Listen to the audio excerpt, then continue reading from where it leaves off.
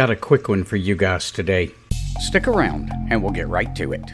Sometimes you just need to quickly disable APRS on the FT5. Maybe you are trying to have a voice conversation and keep getting interrupted by the APRS transmitting, or maybe you need to disable it while you make a quick WinLink connection. Rather than digging into the menus, simply press and hold the AB button. The radio will lock into the A-band frequency and you'll be good to go. Press AB again to get out of it. Just make sure that you're on the A frequency or the A band before you press the AB button. Now you know how to quickly disable APRS on the FT5.